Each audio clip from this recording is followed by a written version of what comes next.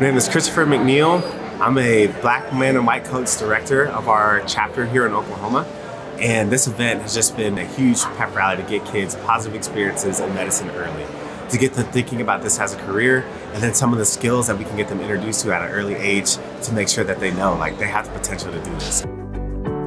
This is called Black Men in White Coats. It's a national organization, and it's basically a calling because there is a shortage of black male physicians in the U.S. But as you can see, there's plenty of females here, so it's really just drawing attention to the medical field and just career exploration. We've been talking about breathing and CPR and how to help if somebody's unconscious. Learned a little bit about that. You know, this is what I want to do when I get older. I want to just help people because it's what I have in my heart. Well, I hope this can be an annual event. The enthusiasm here is just phenomenal.